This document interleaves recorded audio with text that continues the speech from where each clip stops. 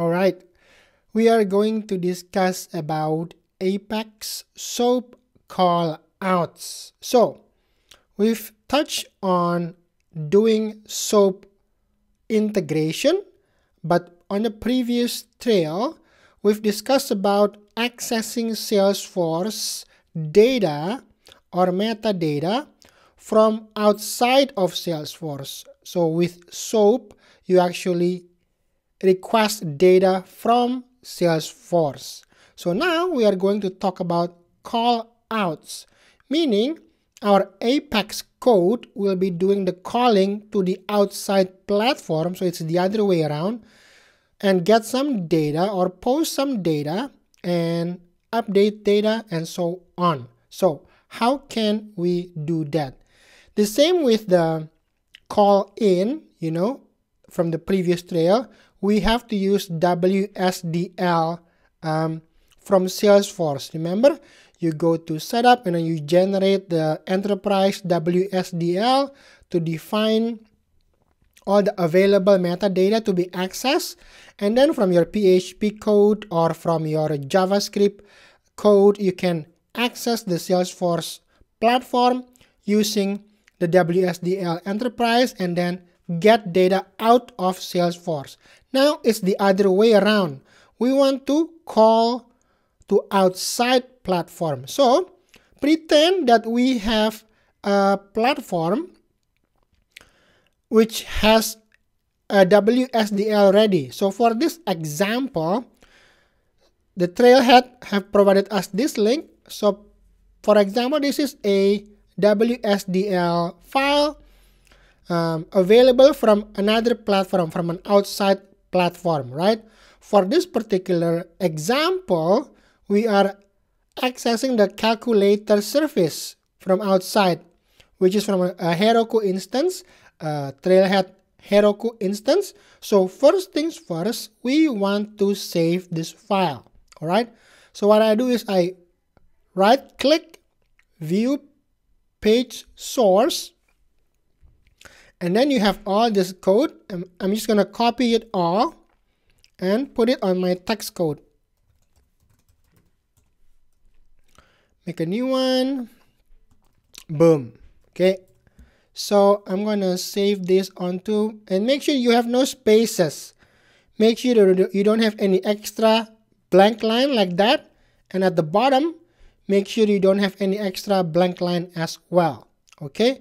So let's see what I should name this. So let's name it calculator.xml. Okay, I'm going to copy that file name and then go back to my text edit here and just save this guy onto my documents folder. Boom. Use XML. So it's on my documents folder. I saved that. So that's the WSDL file from the other platform outside of Salesforce. Okay, so whatever platform you are accessing has to provide you with the WSDL.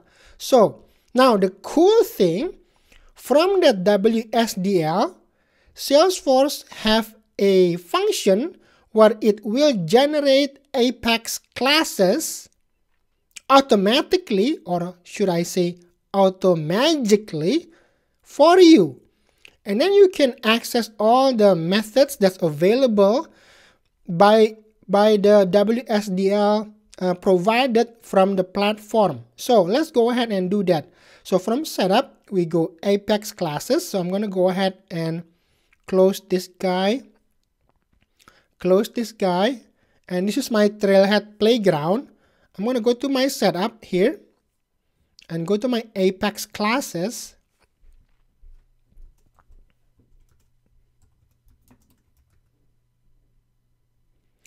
I should remind you that you cannot do this on a production environment. This is a playground, which is a developer org. So you can actually do what we are about to do, but you cannot do this on your real production environment. You have to go to your sandbox and do the whole thing and then deploy it to your production. Remember that, all right? So now, generate from WSDL. we are going to create a bunch of Apex classes from the WSDL, which we just downloaded. So it's going to be on my documents folder on the top here. So that's the calculator.xml file. We're going to parse WSDL. So parse successful, 0 warnings, 0 error. So what do you want to name the Apex class? Let's see if Trailhead provides us a specific name. Use the default class name. So I'm going to keep using that, all right? So I'm going to flip back to here and generate Apex code. The following generated classes compile successfully with no errors. Awesome. Calculator services, and then we have async calculator services. Now we are done. So the first step is done. We have a bunch of Apex classes, not a bunch, just two, just two actually, and now we can use them. So let's read this. The generated Apex classes include stub and type classes for calling the third-party web service represented by that file, by the WSDL document. So these classes allow you to call the external web service from Apex. So you don't have to code it your own. It has generated the classes for you. For each generated class, a second class is created with the same name and the prefix async. So the calculator service class is for synchronous callouts. The async calculator services is for asynchronous callouts. Okay, remember that. Now, next step, execute the callout. Prerequisites. So we have to authorize the endpoint. So make sure we have to whitelist it. Okay. So let's authorize the endpoint and then add this URL. So if you forget, you can click on here, authorize endpoint section. We've done that before. So what you do is remote site settings and then new remote site. Okay. So is this the same Heroku endpoint Apex SOAP service? Let's see. On here, remote site settings. Have we added before? No, if we have animal SOAP.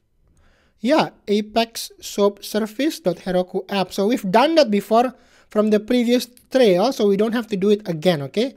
Apex SOAP service, Heroku app. So I'm going to skip that step because we've done that on the previous trail.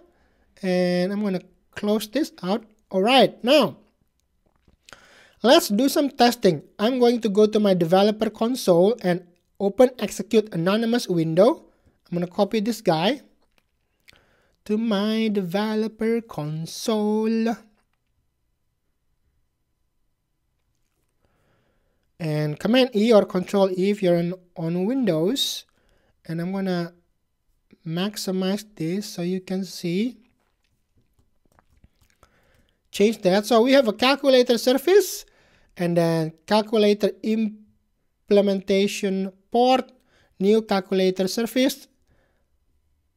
And then we've defined a variable x is 1, double is y is double and it's 2, and then we just gonna add them together. 1 plus 2 is 3, so we should see 3. Execute, and then we're gonna see the debug log only. There, 3.0. So it's working as expected, right?